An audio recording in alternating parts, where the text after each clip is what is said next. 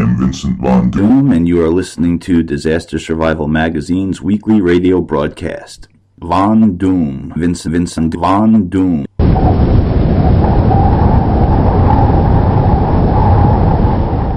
And we are back with another edition of Disaster Survival Magazine's weekly radio. I am your host, Vincent Von Doom. Listen to these winter weather driving tips from AAA, which is a great service to have, by the way. I use mine every year at least 3 times, and it definitely pays for itself the first time you use it. We have a lot of breaking news and developments we're going to cover. The snow was finally starting to thaw from Winter Storm Hercules, which covered 21 states. The tri-state area was pounded with up to 2 feet of snow in certain areas.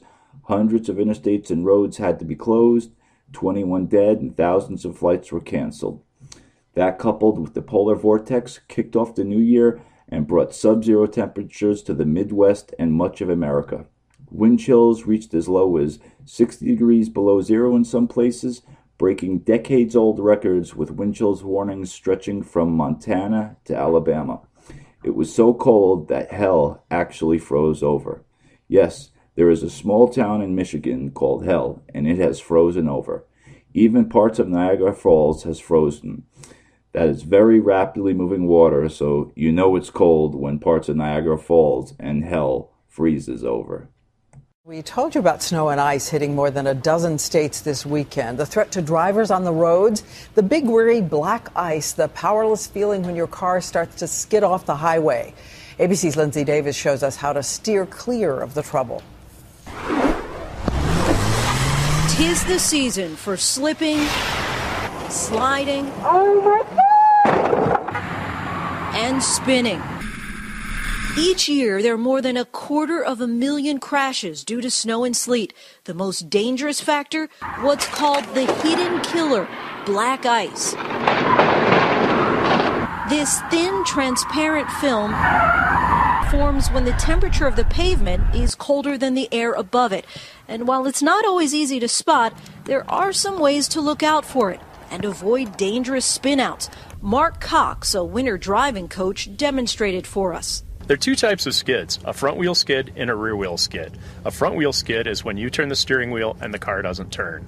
In that case, take your foot off the brake and off the gas and just allow the car to coast through the corner as you decrease your steering a little bit. In a rear wheel skid, the car tends to spin. That's when we apply the thing we've always heard about steering into the skid, and at the same time, accelerate gently. If you do hit a patch of black ice, keep in mind it will take at least twice as long for your car to come to a complete stop. So words of caution this time of year, slow down. Lindsay Davis, ABC News, New York. They are calling it Ice Friday, the freezing storm stretching 2,000 miles from the heartland to the East Coast. 124 million Americans across 16 states in its grip. And look at what some families are facing this weekend. Cars no match for the slick, icy highways. Neighbors pitching in to help out. Power lines dangerously caked in ice, and so are the car windows. Sidewalks turned into skating rinks and roads icy enough for sleds. Our extreme weather team is in the storm zone tonight, and ABC's Steve Osunsami starts us off from the heart of the storm in Arkansas. Black ice, white ice. They're calling Ice Friday, stretching some 2,000 miles across the middle of the country, turning roads in Illinois into ice rinks with massive blowing snow, shutting down more than a dozen airports across 7 states and killing at least 6 people. In northern Arkansas today, a man was killed when an icy tree came falling down on his home. And this was the ice versus a power line in Fayetteville. The ice won. Power flashes. Back in the city, the driver of this Little Rock bus nearly lost it on a slick road. Families stuck at home or in their cars stuck on the roads. Has to be bad if the medical school closes. Justin Roberts says this shouldn't be happening in the South. Great, yeah. He had no gloves or boots and was using an old license plate to scrape the ice off his car. They did warn us ahead of time. Well, when it hits, and I guess nobody's really ready for it when it actually comes. This is what families are up against. Cities without the resources to clear the streets all day long, and we saw one lonely snowplow. Over in Texas, the weight of the ice and snow brought down the roof of this marina. They've canceled the Dallas Marathon. Our Mike Betcher is there and says thousands of families are still in the dark. A 7-hour ice storm left more than 200,000 homes in Dallas without power. The culprit? A thick coat of ice on limbs. They snapped and brought down power lines all around the Metroplex. Tonight, utility crews brought in from other states before the storm are working overtime to remove the fallen branches and repair the lines. These freezing temperatures aren't going anywhere anytime soon, so this is going to stick around for a bit. The worst of this storm now heading north and east, greeting the residents of the Ohio River Valley tonight. Diane? All right, Steve Osunsami out in the cold tonight. And as Steve just said, thousands of power lines across the country are layered in ice, and even 1 inch can be dangerous for an outage. ABC's weather editor Ginger Z right here is tracking the power for us. Ginger. And that's why it's so important for us to talk about that Ohio Valley. The area is getting it first tonight.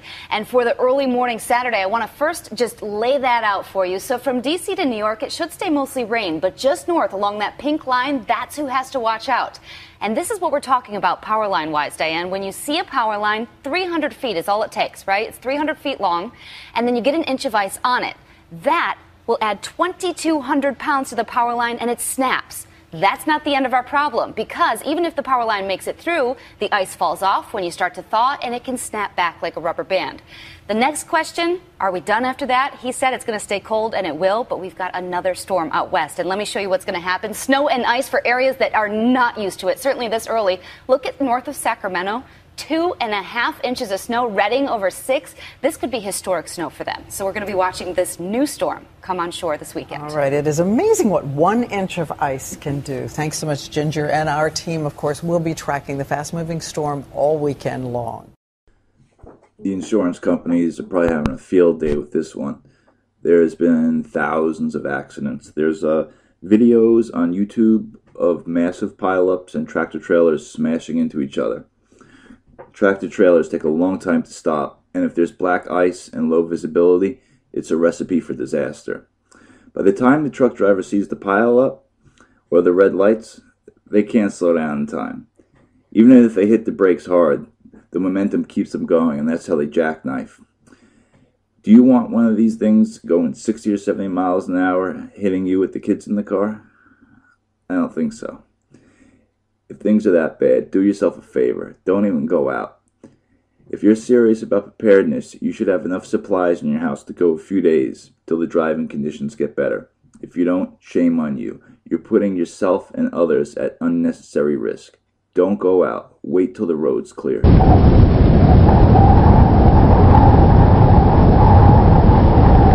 Yeah, man, that black ice is dangerous stuff. It was almost like a year ago when my baby was born, my daughter, and it was her due date. We were driving on the interstate. I was doing about 60, and we hit a patch of black ice.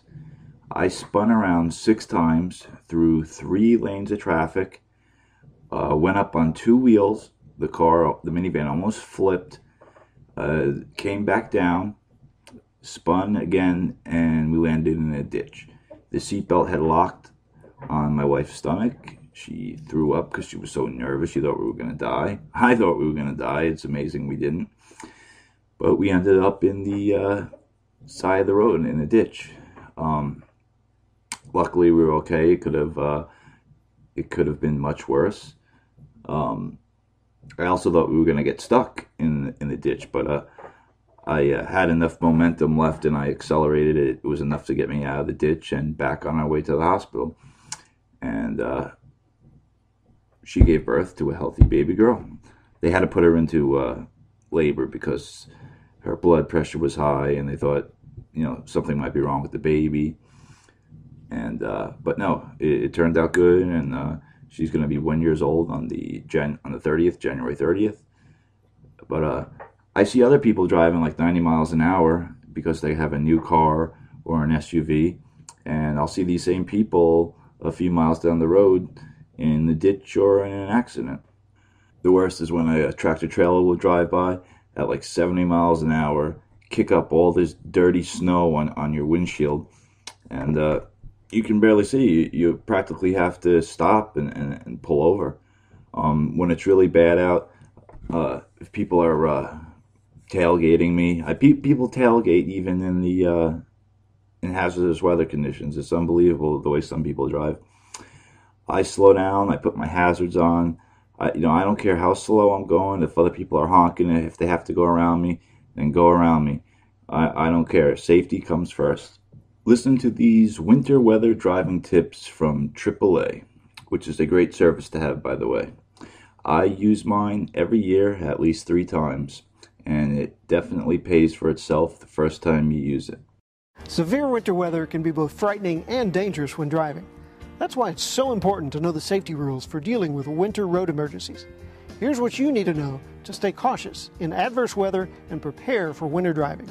Keep your vehicle in peak operating condition and have it inspected before winter hits in full force. Pack a cell phone, blankets, gloves, hats, food, water, and any needed medication in your vehicle in case you get stranded out in the snow. Watch the weather reports and delay trips when especially bad weather is expected. If you must leave, let others know your route, destination, and estimated time of arrival. On the road, keep your gas tank at least half full to avoid gas line freeze-up. Never use cruise control when driving on any slippery surface. Always look and steer where you want to go on wet roads. When driving in snow, be sure to accelerate and decelerate slowly to help maintain traction and avoid skids. Plan your maneuvers well in advance and do one thing at a time. Brake, then turn, then accelerate, and keep your speed way down. Remember, it takes longer to slow down on icy roads. Nothing happens as quickly as on dry pavement. Don't stop if you can avoid it. Instead, slow your speed and keep your car moving. This can help prevent you from becoming stuck. When you do slow down, keep the heel of your foot on the floor and use the ball of your foot to brake very gently, squeezing the pedal slowly. If you don't have somewhere you have to be, stay home. Even if you can drive well in the snow, not everyone else can. So drive cautiously, take it slow, and stay alert to stay alive this winter. Yeah, so stay off the roads. And if you do decide to go out this winter, make sure your car is up to date with all the latest repairs, and try to make sure you always have new tires, new brakes, and always make sure you have a vehicle emergency kit. Jesse Ricker explains what we all need to have in our car before it snows here. It's Winter Weather Awareness Week here in Wisconsin, and while you should have a winter survival kit in your car, the ones we found online were between $45 and $200, but it's just as easy to make one for a lot less at your local hardware store.